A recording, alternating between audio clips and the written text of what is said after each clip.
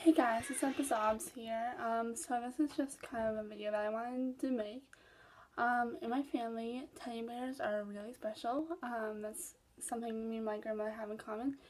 That we have different teddy bears. Excuse my hair, I don't know what's going on with it.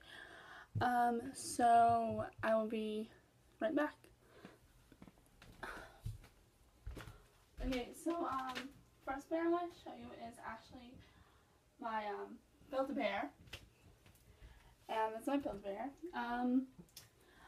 The story of my Build-A-Bear hair is that my aunt took my cousins to get Build-A-Bears, and I was kind of jealous and I really wanted one because when I got this one, Build-A-Bear just came to where I lived, so my aunt took me and I think my cousin to go get Build-A-Bears.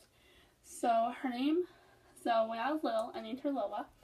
I was obsessed with that movie Confessions of a Teenage Drama Queen, and that's how I named her Lola. And I bought this cute little sweater for her, which has a sky dog on it. And I just love her. I mean, she was probably one of my first teddy bears ever. Like when I was little, I really didn't have a teddy bear, so she was like kind of like a late teddy bear. And they can talk. I was gonna put her voice box thing right in here, but they said it might fall apart, so I had to put it in her arm. And I'm gonna press it, so don't be alarmed. I love you. I love you. So whenever you press her arm, it says I love you twice. And actually, funny story. One night,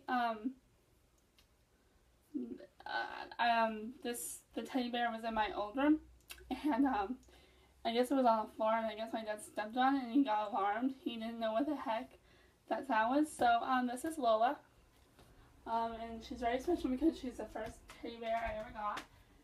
And then second one I'm going to show you is this one, which I named him Brown. I named him Cookie, actually. Okay, Cookie, I actually got this from friends, friends of my grandmother's, because when I was little, probably about 5th grade, I broke my left wrist, and they actually sent me this, which when I got it, it had a little robe thing that you wear at hospitals and a little cast on his arm. So this one is really special to me because we basically had a broken arm together, or a broken wrist together, so I was really excited to have him with me. And it's special to me because we no longer kind of really hang out with the people that gave me this bear, so he's a really special one to remember, and he's really, really soft. And I named him Cookie. Okay, third bear I'm going to show you is, I believe I named this one Brownie. And this is actually one that my grandmother gave me, and he came with these little pants that are a little big for him though.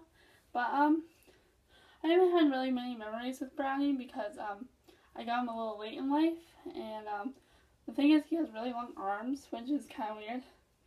And I haven't really brought much consideration except he's I like to believe that like Brownie is either his like Cookie is either his like big brother or father.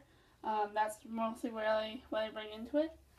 And he sits right next to Lola on my little cast iron. Okay. And lastly,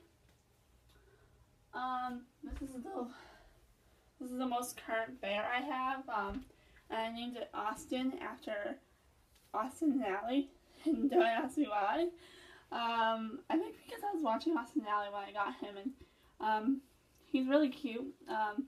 This is probably, out of all my bears, my favorite bear. No offense to my first teddy bear, but this is another one my grandmother gave me, and he's really, really soft. I haven't really had many memories with Austin either because he came a little bit after Brownie did, and but this one is kind of like really cute. It's kind of like a baby, like a teddy bear baby would get, and I'm really excited because I love this teddy bear so much.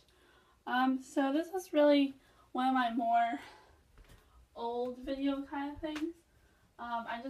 Before I changed my channel, I planned on making it, and I'm just getting around to it now. So I hope you like this little